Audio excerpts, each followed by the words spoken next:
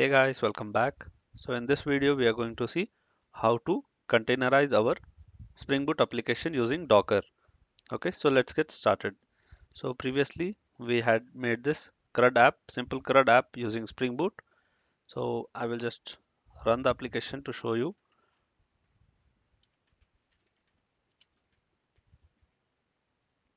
So you can see started CRUD application on port 8080. Okay, so let's go to my Postman. So just type here local host colon 8080 slash, and in your controller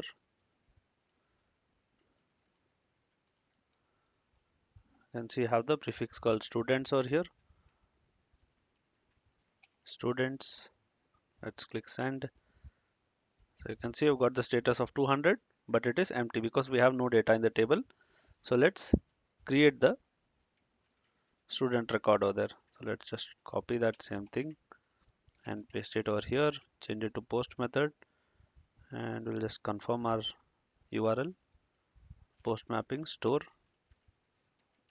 and postman slash store. Go to the body, say raw, select JSON.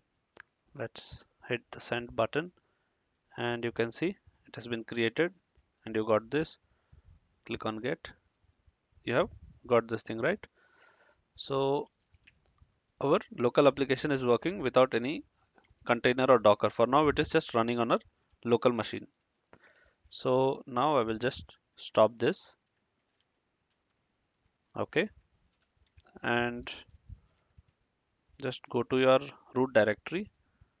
Inside the app you just create a new file called docker file. Make sure the D is in uppercase, and we are not going to give it any extension. So if you want, you can install the Docker plugin. I'll just click on install. Okay, so you can view the containers images over here. That's one advantage. For now we'll just keep that aside, and here let's start with the Docker file. So the first command is going to be from open jdk colon. So you can just check your Java version over here. So ours is 19, right? So we'll just give 19 over here, jdk, and then here you are going to specify the jar file. So for now we don't have the jar file over here. I will show you how you can create the jar file. You can see this in the right side, right? You have a Maven, and here you have lifecycle. So first you have to run the Maven clean command. So if you have already generated any files over here, that will be removed from here. And then you can, once this is done, you can say Maven install. You can run this command also over here, mvn run install, mvn run clean, anyhow, whichever you prefer. And we'll just wait for this to download its dependencies. Okay, so over here in your target you can see you have two jar files. Okay, and this is the name of your project. If you want to give it a custom name, you can give it in your pom.xml. Okay, let me just show you how you can do that. Scroll to the bottom of the page, and just before the build you can say final name and say CRUD app, and just update this Maven.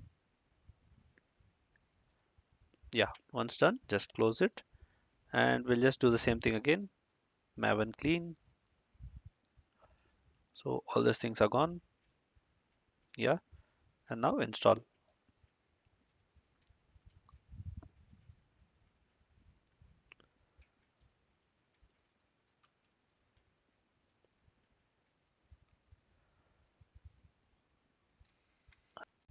So now you can just open your target, and you can see you have the crudapp.jar and one jar.original. So we are going to use this .jar file. So over here just say copy, and it is inside the target folder, right? Say target slash crudapp.jar. Copy this to the current directory, and then we are going to use the expose and expose the port 8080, and here we are going to finally run the application using the entry point keyword. Entry point, close this, say java -jar, just put this in double quotes, -jar, and then your jar file name. Okay, so you can just copy that from here. So our Docker file is ready. Just save and open your terminal over here. And first I'll just open my Docker and show you. You can see I have no containers over here, and images, you can see there are no images. So let's build an image first. Docker build -t, and then specify your image name over here. So I'll say crud image and then the dot. So that is for the current directory. Okay, so it will search for the Docker file over there, hit enter, and it will create the image for you.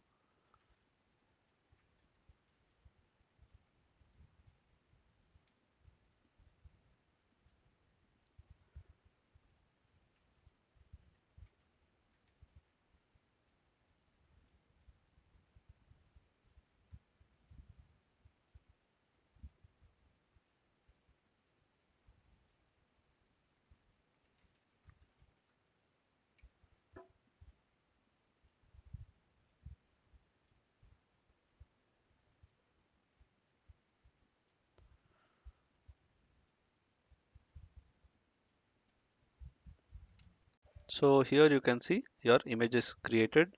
You can verify this from here, images. You can see how the CRUD image.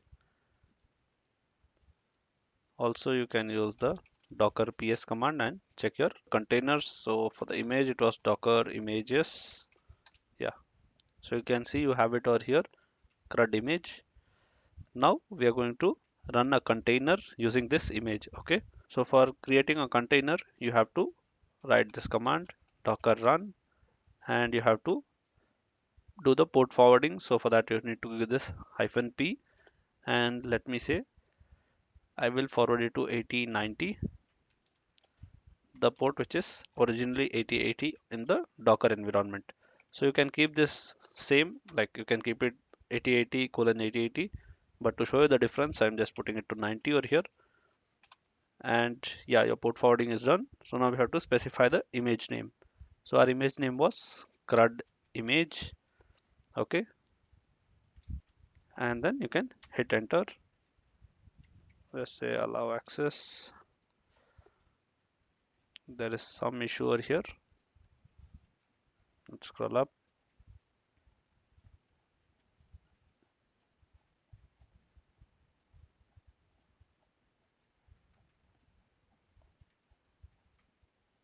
Yeah, over here you can see the last packet was sent JDBC. Okay, MySQL communications link failure. So this is because our MySQL database is not there and it is looking for this.